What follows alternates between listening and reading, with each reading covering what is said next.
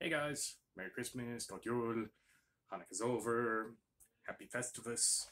Um, I'm trying to remember what else is around this date, but Happy Holidays. So yeah, um, note the map. We now have the map because I had people asking me, well, where are some of these things and what and so on and so forth. So yes, this is the map. It's actually a nice little National Geographic map. It's like a few years old, really nice. But yes, the map. So I can now point to it and tell you about a story that happened in this tiny. It's a town. I think it has a mayor called Estevan.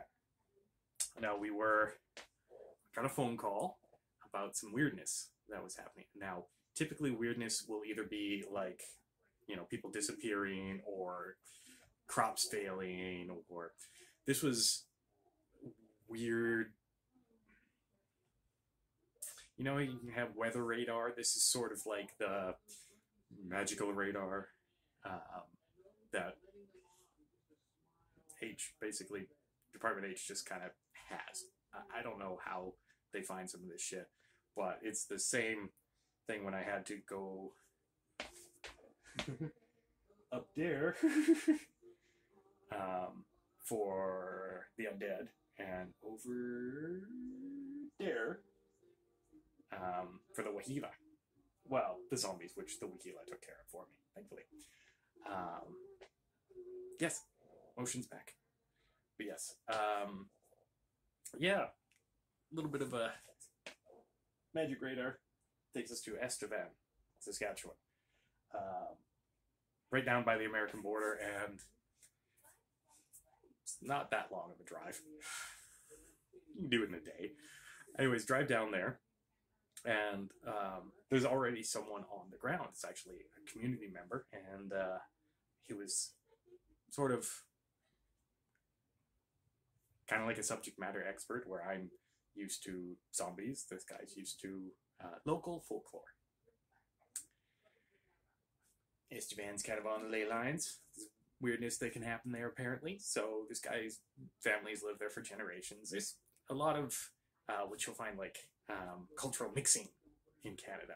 And Estevan had a lot of Scandinavians and Germanics. And I guess this one particular person had an idea that he was going to make all the things that belonged to a god and then become that god. And that god was Thor. So he decided he was going to start with what he figured would be the easiest part: Thor's goats. Now, Thor's goats, which I think are Biter and Gnasher, or Teak Gnasher. I'm not even going to try and say them. I have a book here that would probably tell me what their names are in Swedish or Norwegian or Scandinavian, Old Norse, whatever. I'm not even going to try. But he could kill them and eat them. And then the next morning, so long as I think the bones were still around, he could revive them. Now, revivification versus reanimation. There's something we kind of got to go over. Revivification is bringing them back whole, complete. Soul's not gone. They're basically, here's your save point. You're bringing them back from that save point. That kind of thing. Reanimation is bringing back the dead, not quite the same. This guy was trying to revivify. Try saying that 3 times fast. I have managed to screw that up so many times. He was trying to revivify, but he was reanimating instead. And if a Return of the Living Dead has taught you anything, it should be that being dead hurts. And Mr. Meeseeks teaches you, yes, I'm making a Rick and Morty reference, that is a sense's pain. So yeah, anyways, we had a little issue where he kept reviving, but he was actually reanimating these goats over and over and over. Their souls would start to leave and then get dragged back. And yes, okay, animals have souls. Animus, if you are uncomfortable with animals having souls. Their animus was dragged back, and it drove them mad. And these aren't little, goats. They're like easily this tall. Kind of like bighorn sheep, goats, sheep, bighorn sheep. But yeah, well, more like a mountain goat, truthfully. But yeah, they were. Have anything I can show you that would be even close? No. Anyways, they were kind of nasty by the time he had finished with them. So I guess his thought was he'd get them first, and then somehow he would get the belt, and then he'd get the gloves, and then he'd get the hammer, and then he'd be a god. Necromancers can be kind of fucked in the head. I think you kind of have to be functionally able to work with undead or create them. There's been a couple of goodies that I've had to deal with, but this wasn't one of them. So yeah, anyways, we I pull into town. The coordinates that are given on the cell phone are just a little bit further south, kind of like I'm going down to the American border. But if I remember correctly, the border crosses a little more west. But yeah, go out, pull up to this little, kind of cute little farm, and there's already a red pickup truck there. Ford Ranger. Really nice Ford Ranger. Guy gets out. He's got a nice little, you know those, oh god, what was the character? Sheriff Galt, I think, from Rambo First Blood. He had that deer hide coat with like the sheep wool trim and everything. This guy had that, but like not the untanned look, almost like a maroon. Anyways, pull in, he's there, and we get this little back and forth where, you know, we're talking, because, you know, I'm trying to get the lay of the land, what's going on here, and he's sort of like a local who knows some of the things that goes on, and he basically said, you know, he got a phone call that weird shit was happening, came here, and he could already kind of tell. In the back of his truck, big old kit bag, big old kit sack, basically. I still had some of my stuff. I had a little Imakasa with a couple of kind of oopsie pouches, I call them. Magnesium, some salts, a few other things, and then a couple of other little things. I had my inner tube filled with salt, standard big knife, folding knife, flashlight, pretty much my regular loadout. This guy's like, you won't need any of that. You won't need anything. Pulls out bow and arrow. Okay. I don't know if you've ever hunted with a bow and arrow, but if you don't surprise the animal, odds are you're not going to hit the animal. And I'm fairly certain as we were going to start walking up the laneway, there was going to be a little bit of, hey, something's coming. Anyways, he's got the bow and arrow. He hands me a wreath. A mistletoe wreath. And as soon as I looked at it, I'm like, I'm not kissing you right now. That club, little like knotted club, it was actually really cool, kind of like a blackthorn. I got my blackthorn cane over there, kind of like a blackthorn club, about this big. And he's got a gold sickle. Might have been brass. Probably was brass, but it you know, it's freaking sickle. I'm like, okay. So we start walking down this laneway, and he tells me, okay, it feels like something that might have gone a little weird. And yeah, we walk down the laneway. Out come the two goats. Demon fucking goats at this point. Driven insane. I don't know if you've ever had like a sheep or a ram come running at you, but you never want to really be there because it kind of hurts when they hit you. So these things start trotting towards us. Slightly unsteady, but, you know, running towards us, pissed off. Like, snotting and not foaming, but lathering, basically. They look actually kind of like a lathered up horse. If you shrunk it and put it in a pissed off goat's body. Bolting right at us. I run off to one side. He goes off to the other. And I shit you not, Nox draws and looses an arrow into the side of one of these goats, which seemed to piss it off a little bit more, but it turns off and starts running towards him. Poof, falls.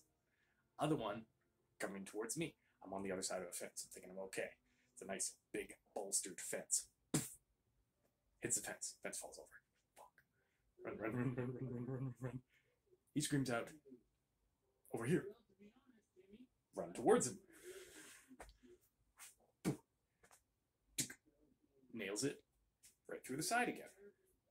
Okay, awesome. I'm like, what the hell am I supposed to do? He tells me, take the wreath, put it over the goat's head, down its neck, then tap it with the club. I'm like, tap it. Because I'm not used to tapping things with a club. I'm used to switching things with a club. No, tap it with the club. Okay? Big head. I'm like, these things are dead? He's like, yes. Lift it up, slide it down. Dead weight, by the way. The head had to weigh like, head and neck probably was like 40 pounds. Slide it down. Tap it on the head with the club. Okay, now what? Now do it to the other one. Okay. Trying to make sure, because the horns kind of go back like this, and you're trying to get it over. Pull it off. Do it to the other one. Tap it on the head. Okay, now what? That's it. They won't come back. Okay, great, wonderful. We still have to deal with the necromancer. We didn't have to wait long. Basically, farmhouse, door opens, out comes this little dumpy jackass wearing a cloak with like runic symbols around the neck and everything, and he just, what are you doing? My goats! Runs right towards us. I didn't think, but as he got really, really close, he was really, really aggressive. I thumped him in the head with the stupid club, and he fell down. And the guy who came over, by the way, is Nick, was his name. Nick just goes, okay, that's not the way I would have handled it, but that worked. I'm like, do I have to put the mistletoe wreath around his neck and thump in the head? No, he'll be fine. Pulls out roll of duct tape, tapes dude's hands, tapes dude's feet. We both carry him, put him in the back of his Ranger. Like, okay, great, wonderful, fantastic. I'm laughing right now, but at the time, this is like the weird, not even the weirdest shit I've ever been through, but weird shit. Get him in the back of the Ranger. I'm like, okay, so what do we do with the goats? He's like, I'll take care of them. You go inside. And I go inside and I'm expecting to find like an abattoir or, you know, like just nastiness everywhere. I go inside, I find a couple of journals, take them outside, read through them a little bit, just so I knew what the hell was going on. And that's how I learned about, basically he was trying to revivify, but was instead reanimating and did it like thousands of times, long enough to drive the goats mad. And the plan to become a god by being like a god, having the god's things. And then a bunch of stuff about how lottery he should have won, because the odds are always 1 in 2.45 million, and every single time it should be more, and yeah, nuts. Absolutely nuts. And something about, why would you drink Dr. Pepper hot? Oh, you ever had it? It's actually pretty good. Anyways, just a bunch of random scribblings, occasional note on what he was trying to do. I'm reading those as I'm walking down the laneway. And the goats are now in the back of the truck. And I don't know how he lifted them solo, because those were heavy-ass goats. But yeah, literally just tossed them in the back of the truck. Necromancer's trussed up like a Christmas turkey. Thrown in the back of the truck, 2 goats on the other side. He's transferred his sack up to the front. I'm like, okay. Well, ding-a-ling, ding-a-ling. Okay, pull up my cell phone, look at it, and it's basically everything's all clear. Hand everything off to the local expert. Okay, very rare I do that, by the way. I think I got told to do that like 3, maybe 4 times in my experience. Hand him the journals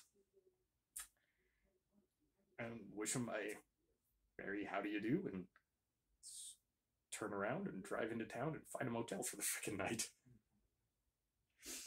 That's it. Never see Nick again. Never see his red truck.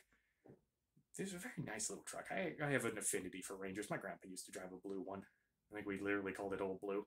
I think we called every single blue truck his Old Blue. And yeah, I slept the night and then drove back. And like, it's not a super long drive, but the whole time just wondering what the hell was going on.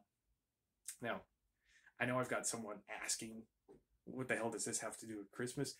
The only reason this even popped into my head is Yule goats. I saw somebody had put out some Yule goats, and that's literally queued it up. Oh, Yule goats. I have a story that happened right around Christmas time and involved goats. So, yeah, that's it. At least, no salmon, zombie, Santa, and no tomte fucking up my arm. So, by the way, remember your traditions. Just remember your traditions. If that story taught you anything, remember your traditions. And Nick, if you're out there in your little red truck with your sack and your nice little jacket and everything like that, hope you're having a great Christmas. And for everyone else, Merry Christmas. And we'll see y'all later. Bye.